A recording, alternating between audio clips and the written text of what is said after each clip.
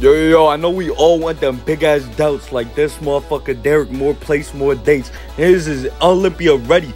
First, you guys want to start off with the shoulder press. So I do this on the machine heavyweight just to get a fat ass pump.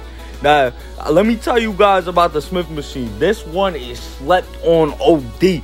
I don't know why people be sleeping on it. You want to go lightweight. As you can see, I can suplex that bitch like John Cena. Do 5 to 10 reps, alright, for 5 sets. And you guys are going to get the nastiest motherfucking pump you done ever seen in your damn life. You're going to be like Derrick in no damn time. Next, you want to go with lateral raises, simple and easy, 5x10.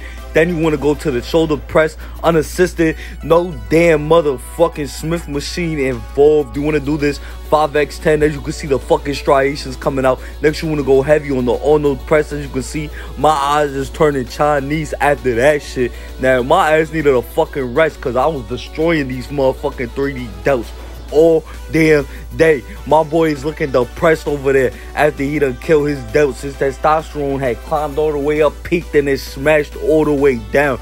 Now let me tell you, once you guys do this, you're gonna feel it everywhere. Your triceps, your delts, your motherfucking whole shoulder blade is gonna pop out your motherfucking body right after this shit. Let me tell you, that shit, my ass needed a 2-minute fucking rest. As you can see, I'm already vascular as shit. Look at this fucking shit, bro. I'm telling you guys is gonna have some jacked ass motherfucking shoulders. Pete the biceps going crazy on it. Your boy is looking like he juices his whole life. The next thing, you want to finish off with a heavy incline chest press. Go heavy, man. You're not gonna pop a chest, but this is gonna hit your front delt like a motherfucker. And that's how you guys get it.